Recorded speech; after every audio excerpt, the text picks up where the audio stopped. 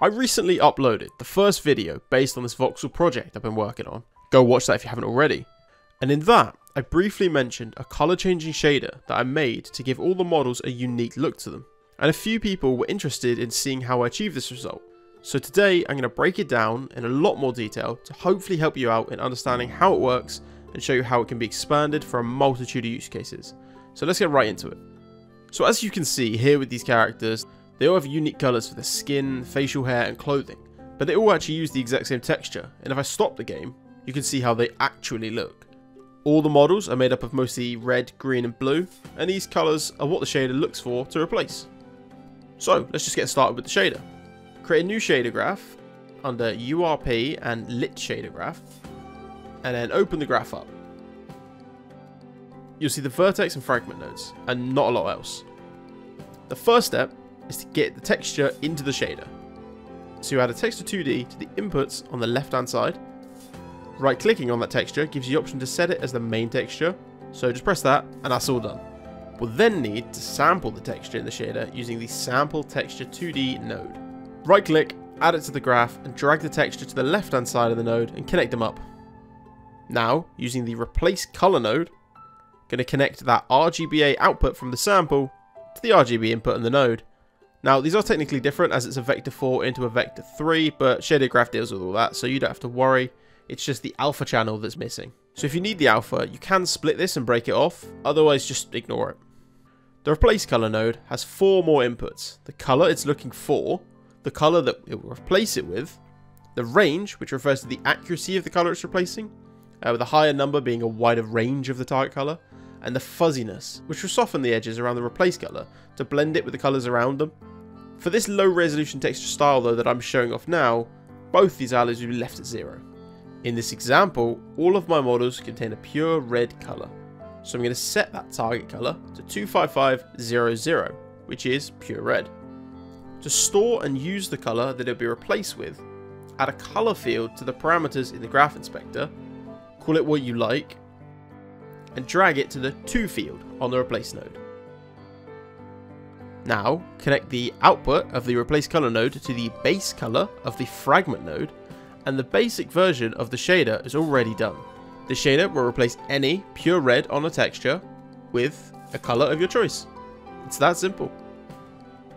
And now what we need to do is create a new material. So I'm going to right click here, go to new material. I'm going to call this color test and set the material type to shader graph color.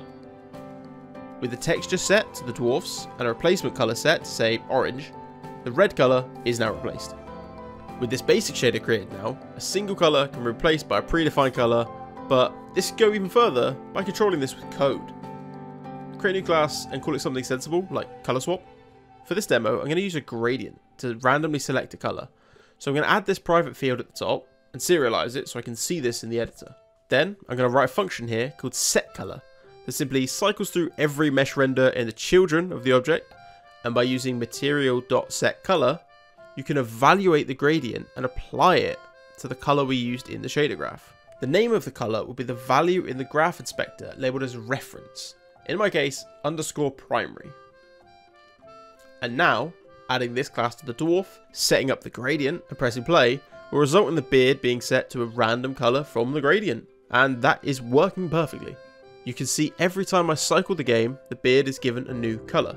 Now that is looking great, we can simply expand it with more of the same by adding a new replace node in color and do the exact same. In my project, all the models have 3 different parts that can change color using red, green and blue, but you can do this with as many colors as you like. Back in the shader graph, I'm going to simply copy and paste the replace color node to have 3 stages to replace the red, green and blue. The setup is exactly the same. Add a color field on the left, connect it to the replace color and pass the output to the next node. Easy as that. And then in the code, just add the 2 new colors, same as before, and the models now have 3 parts that can be changed easily in the editor.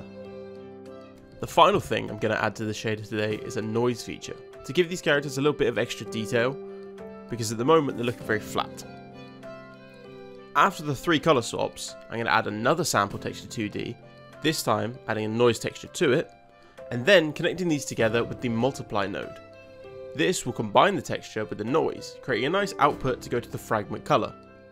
The noise texture is just a basic static one I made in Paint, but you can apply any pattern or texture to this point to give the models more detail.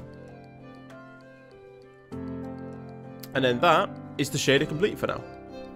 If I start the game up, you can see how it looks with all the characters now together, and they are looking amazing.